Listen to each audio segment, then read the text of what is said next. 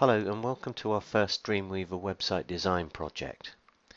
In this series you'll learn how to build a complete website from start to finish using Dreamweaver CS6. You can use your own images and resources for this project, or if you prefer you can download all of the project files shown in these tutorials. You can also get the complete series manual in printed or ebook format along with the high definition video tutorials from wizibooks.com.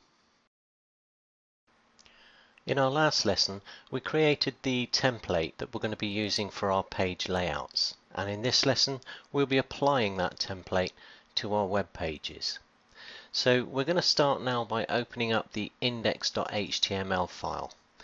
And when that opens, you'll see that Dreamweaver, when it created this file, put some standard code in there for us. Well, we need to get rid of all this code. So I'll highlight all of that and delete. And now we're going to apply this main.dwt file or template to the index.html page. And to do that, we come up to the menu and choose Modify. We'll come right down the bottom of the list to Templates, and then right back at the top of the list here, Apply Template to Page. So I'll click on that one, and the Select Template dialog box will open. Well, we've only got one template available at the moment, called Main. Now when you start to build your own websites, you might well have 3 or 4 templates for 3 or 4 different page layouts that you want to use. We're keeping it simple and we've just got the main template available. Make sure also that there's a tick in this box, and this will allow us to update the template, and those changes will cascade through all of the documents that are based on this template. So I've selected Main and I'm going to choose Select. And what you'll see is that the code is inserted into our index.html page. Now, the majority of code here is grayed out, and that means we can't edit this. We can only edit the areas that we defined earlier as being editable regions. So we've got our banner area, and we defined that as an editable region. And we've also got the content area, so we can make changes to these 2 areas. But for the rest of the code, this is now locked and we can't make any changes to it through our normal pages. We can still go back to the template and edit that one, and any changes we make there will be cascaded down to the pages based on this template. So I'll come up to File and Save, and then we'll close the index file down. Now I want to repeat this process for each of the pages in my website. So again, I'm going to open up About. We'll clear the code that's been put in there as standard, and then we'll choose Modify, Templates, Apply Template to Page. Select Main, and then say Select, and all the code's placed in there for me. We'll save this one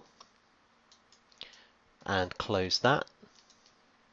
Now we'll do the contact page. So again, we'll open it up. Let's get rid of this. Modify Templates, Apply Template, and we'll save the contact.html. Close, and finally we'll open up the gallery page. Select all the text. Modify, Apply Template, and select. Save that one and close. Okay, so our template's now been applied to all of our pages, and because we haven't made any changes to these pages yet, they will all look exactly the same.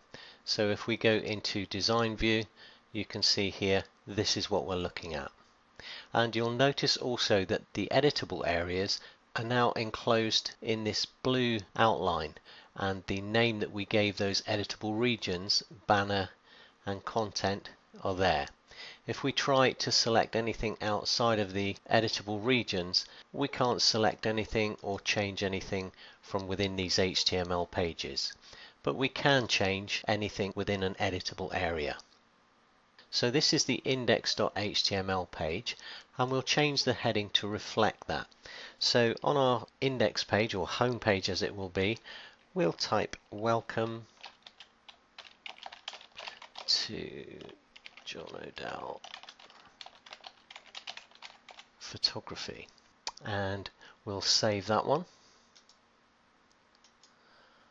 Let's open up the About page, and we'll scroll down to our main heading, and in here we'll put About John O'Dell. Save that one. We can close these files as we're saving them. Contact is next, so let's scroll down, change the heading there to Contact John O'Dell. We'll save that one and close. And lastly, we've got the gallery page. So in here we'll have John O'Dell Gallery, and we'll save that one and close. Now this would be a good time to test our links, so I'm going to come across to the file panel and click on the index page. I don't have to open it up, and I'm going to press F12, and what that will do is it will open that file in the browser. So here we are on our index page or home page, and we've got Welcome to John O'Dell. Let's change to the gallery page, and there we have John O'Dell Gallery. Switch to About John O'Dell, and Contact Us, Contact John O'Dell. And one more link to try to make sure that we go back to our home page, and there it is. So all of our files now have been updated. The template is attached to all of them, and we can now work on the individual pages and the content that we're going to include in those. If you found this series of videos helpful and you want to receive updates on video tutorials as they're released, why not subscribe to my channel? And don't forget to like and share it with your friends.